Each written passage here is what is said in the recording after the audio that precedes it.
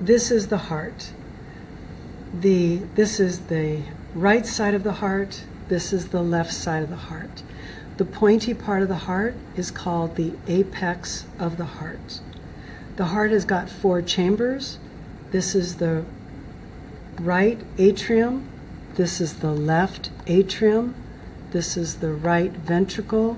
And this is the left ventricle.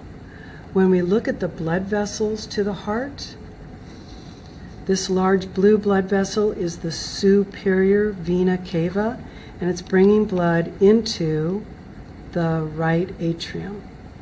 Down here we have got the inferior vena cava, also bringing blood into the right atrium. This is the right ventricle. Blood leaves the right ventricle through this blue blood vessel called the pulmonary artery. This is an artery, but it's blue. Blood is going to go to the lungs, and when it comes back, it's going to come back to the left atrium. And it comes back through these 4 red blood vessels. These 2 here and these 2 over here. All 4 of these are pulmonary veins. They're red, but they're veins. The pulmonary veins bring blood into the left atrium. From there it'll go into the left ventricle, and when it leaves the left ventricle, it'll go out through there, and it goes into the aorta. Now, when it comes to understanding the heart, you need to know the names of the valves.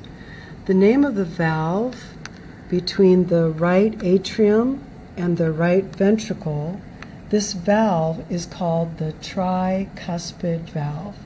This is the tricuspid valve. The tricuspid valve is attached to these muscles here.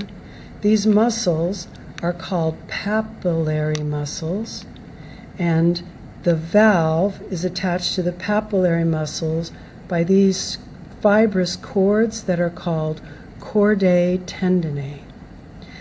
Blood is going to leave the right ventricle and go into the pulmonary trunk, which becomes the pulmonary arteries, and it's going to leave through the pulmonary valve. Okay. Now, blood is going to come back to the heart through the pulmonary veins into the left atrium, and it goes from the left atrium into the left ventricle by going through this valve. This valve can be called the bicuspid valve, or it can be called the mitral valve. Bicuspid or mitral. And it also has got chordae tendineae, which attaches the valve to muscles, which are called papillary muscles. The valve between the left ventricle and the aorta is difficult to see, but it's right there, number 45, and that is the aortic valve.